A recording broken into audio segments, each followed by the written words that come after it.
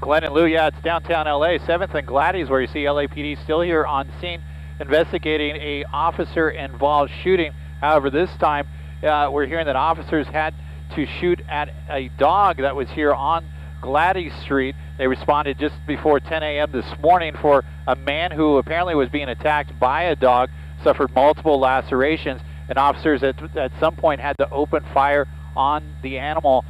We do not know the condition of the dog or any updated condition of the gentleman that was attacked by the dog. We can see investigators are here on the scene. This will be an investigation that will be going on for a while, and if we get any updated information, we'll certainly pass that along.